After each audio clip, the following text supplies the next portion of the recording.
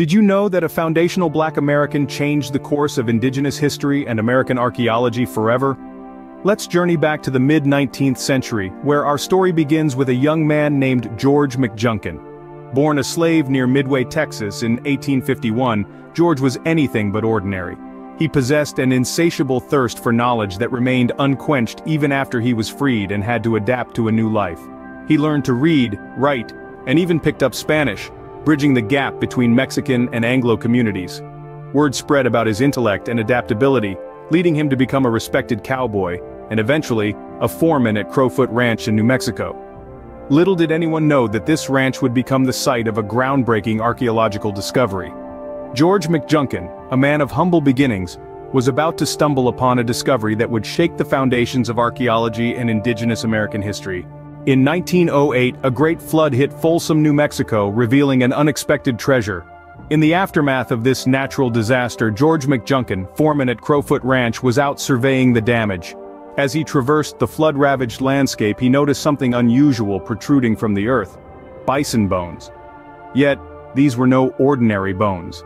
They were considerably larger than those of the modern bison, suggesting they belonged to a prehistoric species. A self-educated man, George's curiosity and intellect told him that this was more than a simple geological oddity. He believed he had stumbled upon a significant archaeological find, but convincing others of the same proved to be a challenge. His claims were met with skepticism and dismissal, an unfortunate reflection of the times. Despite the lack of formal education, George held steadfast to his belief in the importance of his discovery. For years, he passionately shared his findings with anyone who would listen. He tirelessly advocated for the site's potential archaeological value, but his words largely fell on deaf ears. It seemed as though the importance of his discovery would remain unrecognized.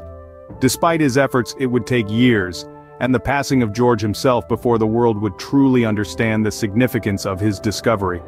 His name would eventually become synonymous with one of the greatest archaeological breakthroughs in American history, forever changing our understanding of human habitation in North America. George McJunkin may not have lived to see his discovery recognized, but his impact on archaeology is undeniable. After his death in 1926, experts from the Denver Museum of Nature and Science finally took interest in the site George had been speaking about for years. They began their excavation and soon found themselves in awe of the prehistoric treasure trove that lay beneath the surface. Among the findings was a stone spear point, lodged in the soil between the ribs of an extinct species of bison. This was the key that unlocked a new understanding of indigenous human history in North America. The stone spear point was not just an artifact, it was a timestamp indicating that indigenous Black people had been in the Americas more than 11,000 years ago.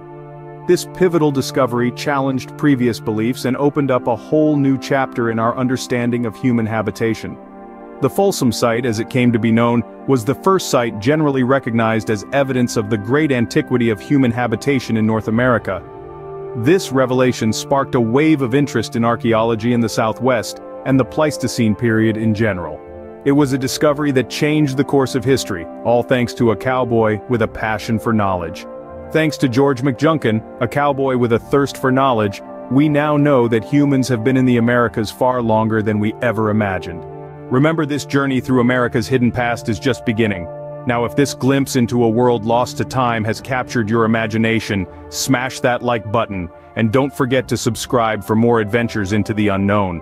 Lastly, for more information about the names and subjects mentioned in this video, get your copy of the Amazon best-selling book series, 19 White Men Who Admitted There Were Indigenous Black People in the Americas, and 13 Black Scholars Who Admitted There Were Black People in the Americas Before Columbus, by Chase McGee.